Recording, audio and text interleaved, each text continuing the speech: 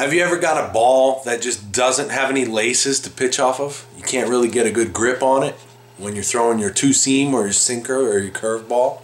Well, I got a quick trick for you. All you got to do to raise the seams is bite them up. Disclaimer, not recommended by most dentists. Tooth loss, tooth decay, tooth infection, lockjaw, broken jaw are all risks involved in biting a baseball. If this occurs, you will definitely not be able to pick up any girls.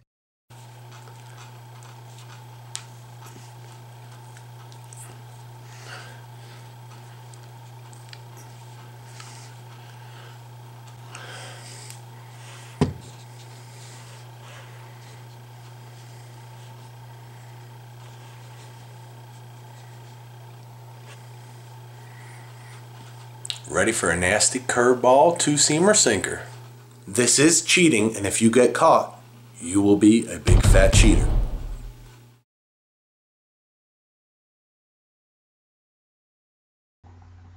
Do me a favor, if you like this video, please subscribe to my YouTube channel.